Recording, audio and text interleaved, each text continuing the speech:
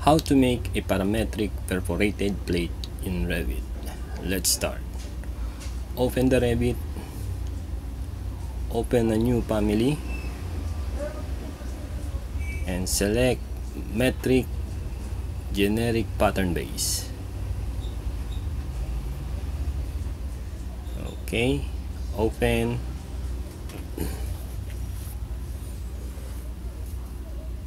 Select the grid. Change the horizontal and vertical spacing to 1000 mm. Okay. Next, change the scale to 1:20. Okay. Select point element. Set work plane. Set this work plane. Pick point. Set work plane. Set this work plane. Pick point. Okay. Set work plane. Set this work plane. Pick point. Set work plane. Set this work plane. Pick point. Okay. Next, create align dimension. Select this vertical work plane. Select the point. Okay. Select this vertical work plane. Select the point. Okay. Next, select the dimension. Create new parameter.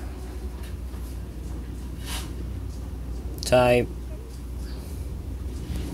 whole offset. Okay. Next, select this dimension. Go to label and select the whole offset. Dimension. Select this vertical work plane. Select the point. Okay. Select the vertical work plane. Select the point. Okay. Select the point. Select the vertical work plane. Select the point. Okay. Select. Okay. One more. Select the work plane. Select the point element. Okay. Select all the dimension. Go to label and select whole offset. Okay. Next, change the scale to 1:10. Okay. Next, download and open the file, the profile, adaptive 4-point circle. Okay. Open. Okay. This is the adaptive 4-point circle. Load into the project. Okay. Pick at this point, this point, this point, and this point. Okay. Next, select the 4 reference line. Create form. Okay. Select the solid, the form. Okay. Positive offset.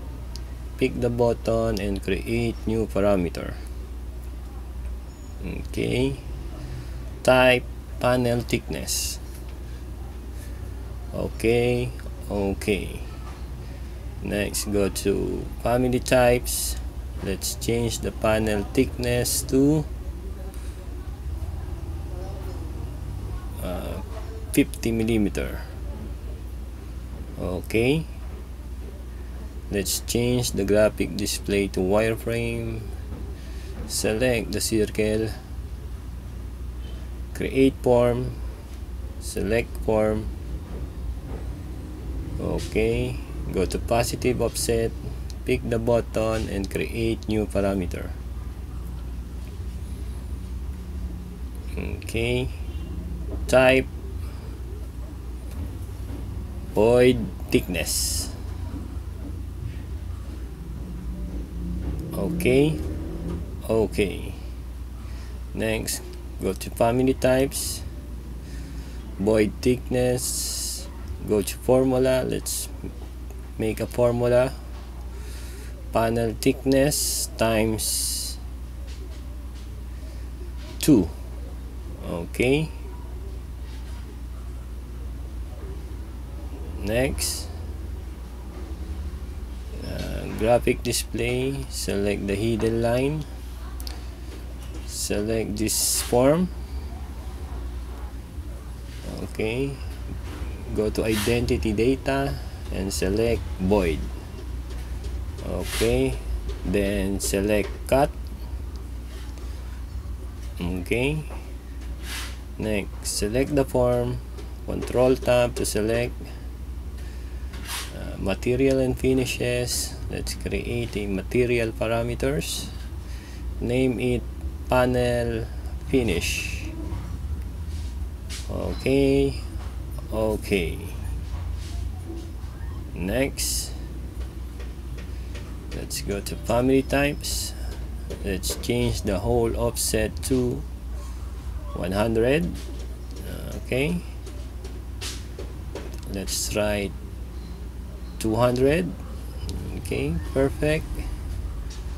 Okay, let's change it to 50 millimeter. The panel thickness 10 millimeter. Apply. Okay,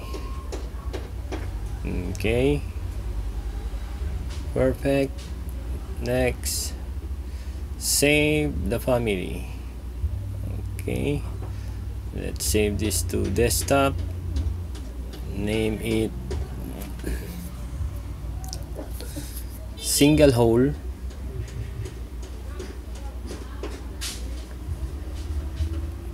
pattern base. Save. Okay, next let's open a project. Let's select the architectural template.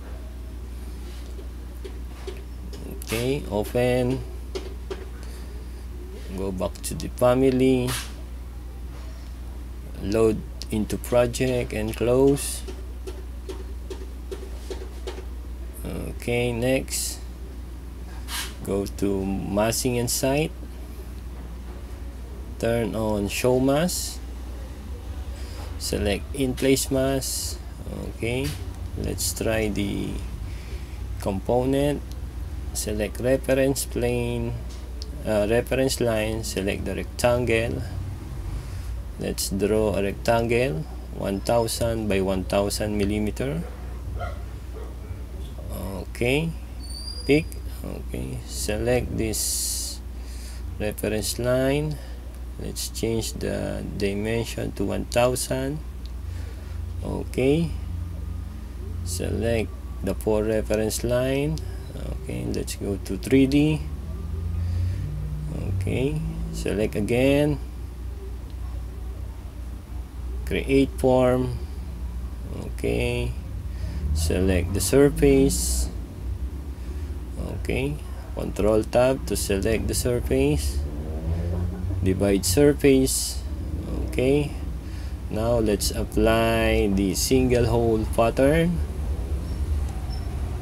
Okay, go to edit type. Let's change the hole offset. Maybe it's too big. Let's change it to 5 millimeter. Okay, perfect. Let's change the panel thickness to 6 millimeter. Okay,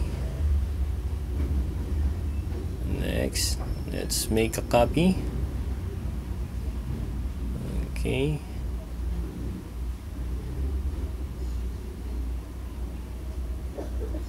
pick.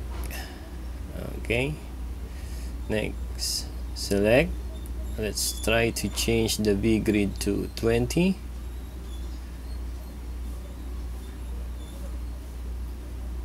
Okay, so you have like an ellipse perforation. Okay, copy. Okay, let's copy one more. Okay, pick. Okay, select, and now let's change it to 30.